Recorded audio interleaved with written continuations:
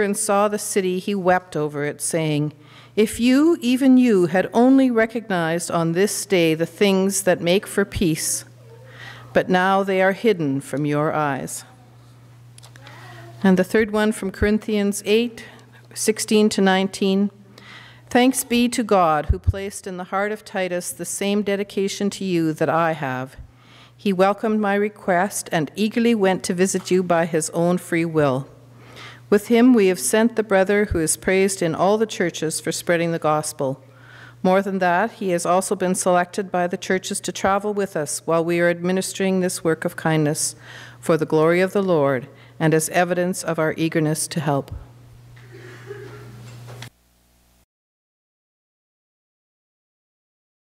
This is the minister's wife of the church that, I can't remember which church it was. Do you guys remember? There were so many, really. I honestly can't remember. Anyway, she was absolutely delightful. And she's wearing one of our prayer shawls. We had just presented a prayer shawl to her, and there was obvious delight in that. And she was just a queen bee kind of, oh, it was an amazing woman, and I just love her. I found out afterwards, I didn't realize that she was one of the delegation that had come here in 2013, so it was really great to connect with her. I also don't normally comment on the anthems that the contemporary choir sings, but I do need to talk about the Potter's Hand. First of all, I need to thank Betty Lou, Aaron, and the choir for their musical leadership this morning. The Potter's Hand, I love that imagery of the Potter's Hand, and I thought about that a lot while I was away in Korea. And this particular piece that we had planned, that I actually had chosen during the summer of last year, with kind of the Korean experience in mind, they ended up singing while I was gone. So I wanted to do it again. So we did it this morning. Would you pray with me, please? May the words of my mouth and the meditations of our hearts and minds be acceptable to you, O God, this day. In Jesus' name, amen. Michael Blair, who is part of the General Council staff for Mission and Justice, was recently quoted in the United Churches Gathering magazine with the following: "Interculturalism is the engagement of difference. It's not just about skin color, or race, or ethnicity, or language, or culture. Rather, interculturalism is the recognition of and willingness to work with all the differences encountered, seeing the differences as part of a rich fabric of any community." Beautiful image. This exchange was an amazing opportunity to build on the United Church's commitment to interculturalism and ecumenism. Our itinerary was full. From the moment we got there, I got off the plane, went right to dinner with a whole bunch of folks, visiting many of the churches in the PROK, but also other denominations, meeting church members and clergy, visiting historic sites, educational institutions, missions projects. We stayed in folks' homes, mostly members of churches, and experienced the culture firsthand and engaged those differences, as Mary and Sarah have already alluded to.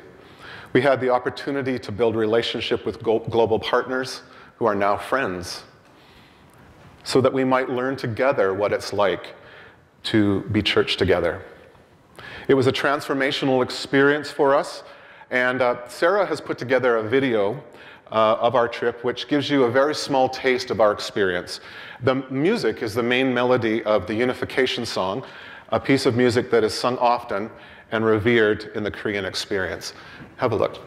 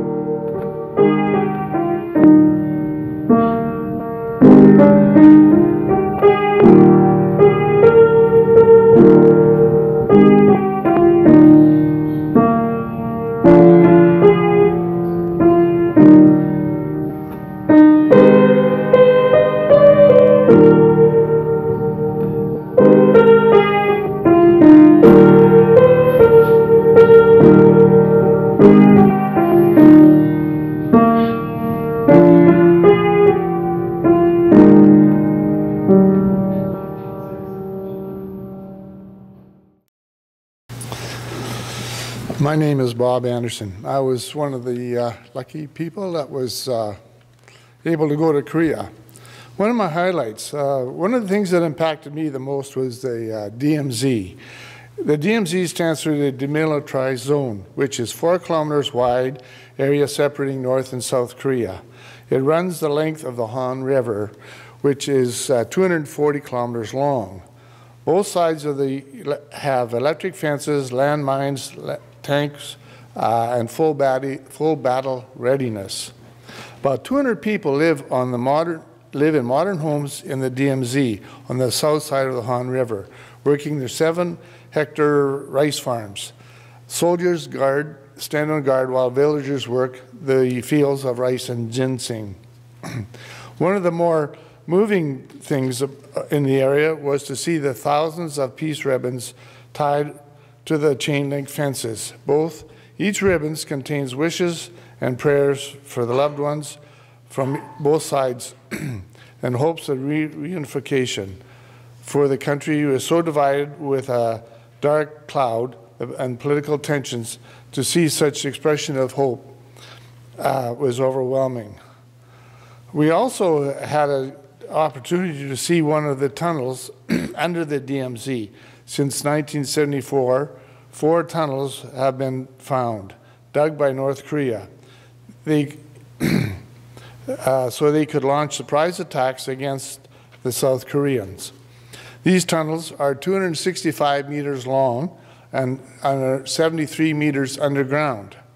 They serve as a reminder how close war can be. South Korea suspects that there are more tunnels which yet have not been located. One of my challenges, the food. Since I'm not a seafood person, I had very difficulty adjusting to the Korean diet as well as the chopsticks. I think the picture tells it all.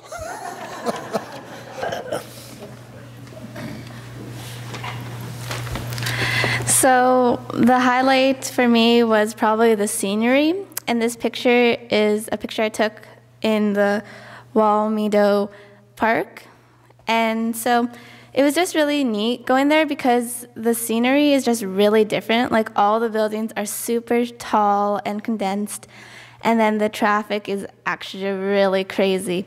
So like there's narrow streets and there's like cars everywhere. And it's actually kind of crazy. And I didn't think I was going to make it sometimes. But I'm here, so that's a plus. And it was just really cool to see all the trees they had, and just everything was just amazing. And then one of my lowlights was probably the language barrier. We all tried really hard to communicate, and most of the time we got through, but sometimes it was just kind of confusing going places and not being able to read the signs and stuff. One of the times at my homestay, I had a guy that was able to speak English, but sometimes he would leave and go to school and hang out with his friends, so then I'd be with his parents. And his parents didn't really understand English that well, but we tried really hard. And the funny thing was, I would always say his son's name wrong, so I'd be like, oh yeah, where's Kim? And they're like, who's that? I'm like, Kyumin? And they're like, who are you talking about? I'm like, your son? And they're like, oh, Kyumin! I'm like, I said that, but okay. So that was a good experience.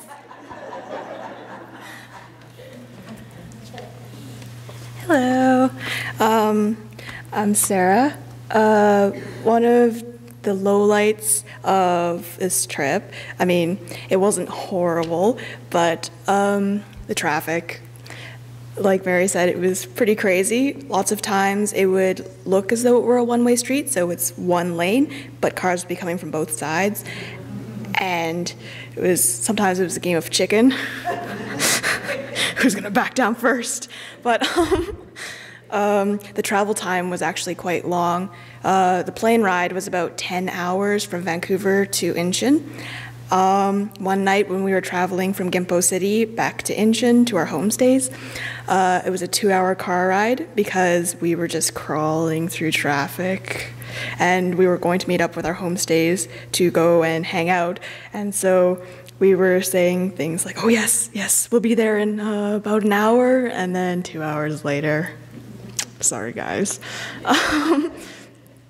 Yeah, one of the highlights of the trip was definitely the people. We got to meet a lot of youth, and they were all amazing. Most of them spoke English really well. And the guy in the middle in the blue coat, he was our guide for the Youth Day to Seoul, and he coordinated it all, and he was amazing. I think that one of the best parts of the trip was making the connections with the people from the PROK Presbytery, because even though their denomination is mostly Presbyterian, they share many of our values and definitely demonstrated that through their hosting of us, they were all very kind and very patient with us, even though we couldn't speak Korean.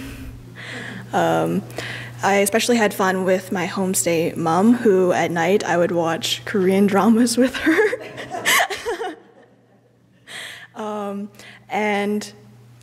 In the morning, my homestay dad would explain to me in somewhat broken English what we were doing that day, just to give me a little bit of security while we were there.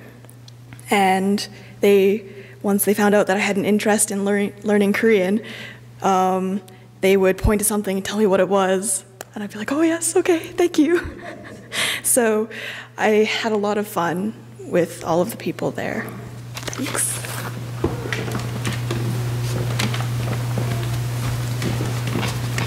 My name is Cathy, and I know that I was supposed to talk about one highlight and one challenge, but I never do what I'm told.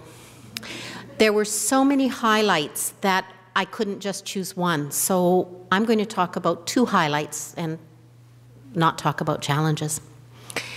One thing I learned, and if we can have the next slide, I learned that young people are the same worldwide. The first day of our visit we spent with our host family. We attended church with them, and then the youth of the congregation took us under their wings and spent the day showing us their community. We might not have been able to speak the same language, but the laughter and the fun crossed all barriers. One of our stops was to an old Confucian school where Bob was duly punished for some misdeed or other. I don't know for sure who was having the most fun, the kids or Bob. Later, we visited an open market where we had the opportunity to experience local street food. And if I can see the next slide, the public health in me just cringed as I was presented with a compressed fish on a stick that all of the youth were so excited about sharing with us because it was such a special treat to be able to have that. There was no way we could say no. Their enthusiasm was just so infectious. The day was rounded out by a visit to a professional baseball stadium where we tried to break through a locked gate to get on the field. And later we had ice cream in the stadium station confectionery, and then took a trip to a rock climbing park. And I have to say, we just laughed our whole way through the day. Throughout the week, and we can go on to the next slide here, we visited many churches in Incheon Presbytery, and I was taken by the extent and commitment of the people to their social ministry and outreach. From forming their own credit union, developing grocery stores, providing a community lunch every Sunday, not just for the congregation, but the whole community. Congregations were involved in their own community. One church in particular, Haen Church, was formed out of the recognition of a need for outreach not provided by the government.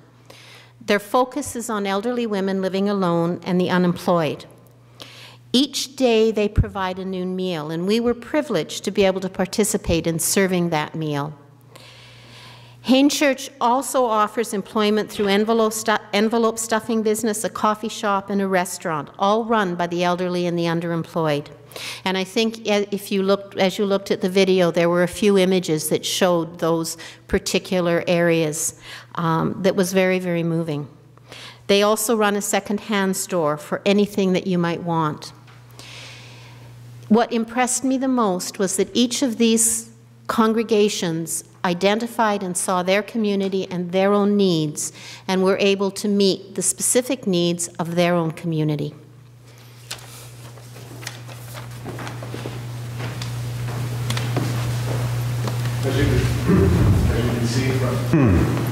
As you can see from this brief glimpse and the comments of my fellow travelers, intercultural connection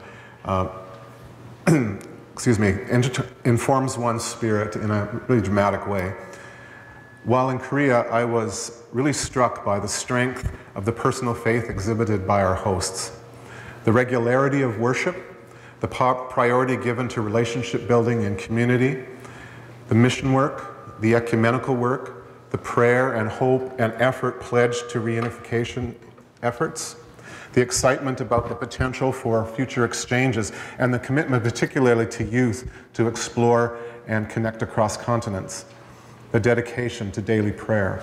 All of those moved me to tears on several occasions, and it wasn't until after our visit to the demilitarized zone, and in the process of that we participated in a mass singing of the unification song with our hosts, I fully came to understand why I was so moved. The fragility of the peace that exists between the two Koreas and the threat that our new friends have lived with every day for some of their entire lives, and which once again has bubbled over in the last 2 weeks, we've heard it in the news, that threat, that shadow is ever present.